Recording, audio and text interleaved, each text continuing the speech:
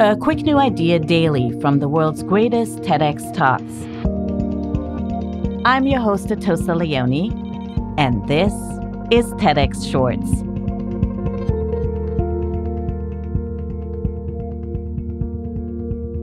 From what we buy through Amazon to what we watch on Netflix, our modern lives are often heavily curated and at times improved by the algorithms that understand our preferences. But what if we tap into the same AI technology that knows what we shop for to help bridge achievement gaps in education? Sophia Hodgkinson is a social entrepreneur and medical student at University of Turin. She says we can help more kids that are left behind if we use artificial intelligence to catch their education needs earlier.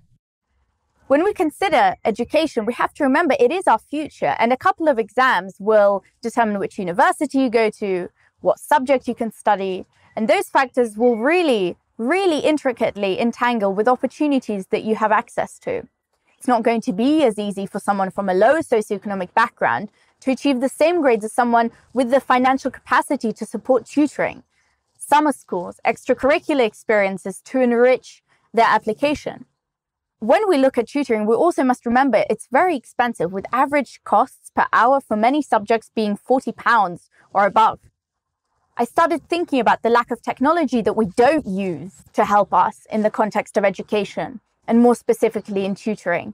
And I started to question the basic norms that I grew accustomed to.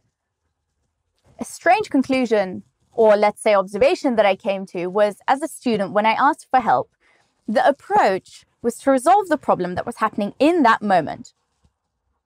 And if we're taking an analogy from the healthcare setting, dealing with the problem that someone tells you about in that moment is actually dealing with the superficial symptoms, perhaps without actually solving the underlying condition.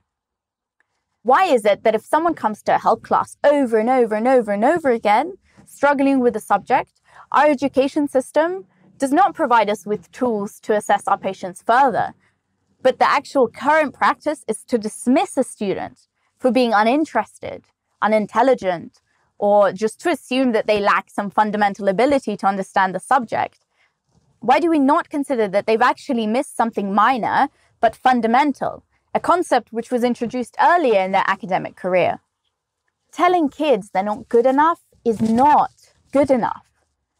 And quite frankly, it's just not true. A new era of education is needed. We need to break through into a reality where you can make use of your genome in the context of education, and perhaps through data and technologies, find a supporting tool for that. Data is a gold mine. Processed data can show us actually where we need to carry out our targeted learning, how we can fix our problematic areas and reach our potential. A term which often accompanies data is artificial intelligence.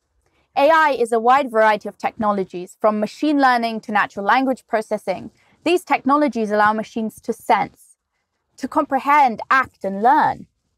AI is not a new concept, but in the recent decades, it's become more accessible, and so its implementation has also increased. From the finance world to the healthcare, to arts, to education, to artificial intelligence technologies everywhere. They're not here to take over the world. They're here to do the tasks that we don't have to do, such as processing data.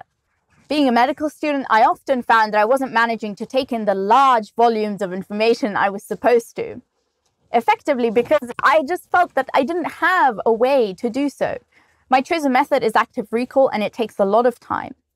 And my options were quite limited to studying by myself, which was very boring, studying with a partner, which was, let's say, at max 50% effective, or to hire a tutor, which was crazy expensive. So I knew there was another way, or at least I felt that there should be. And at that point, I started thinking, what if we use natural language processing to create an AI tutor who reads and questions you on content that you upload and promotes active recall by interacting with you and providing you an unbiased assessment of what you actually learned during that hour or 2 hours or 10 hours. So you can go back and patch up the gaps that you perhaps didn't take in. I found an NLP company that focuses on providing language learning. And it's exciting because language learning does use a lot of the repetition, a lot of the interacting with sounds that you see natural language processing technologies doing. And I'm excited to see it in the sector of education, but I'm worried that we're going slower than other sectors, and that's a problem. And look, I get it. Education is an institution and institutions don't like change, but we have to evolve so we can get closer to that reality of providing equity of opportunity for all. Artificial intelligence should not replace interactions, and it will not. But what we are moving into is an era of luxury where we can delegate tasks to machines, which would have taken up our time in the past. And this gap, which is created by delegating tasks to machines, will give us an opportunity to interact with each other more, to learn and to evolve. I truly believe that education is the foundation to solutions of many root causes of problems we see today.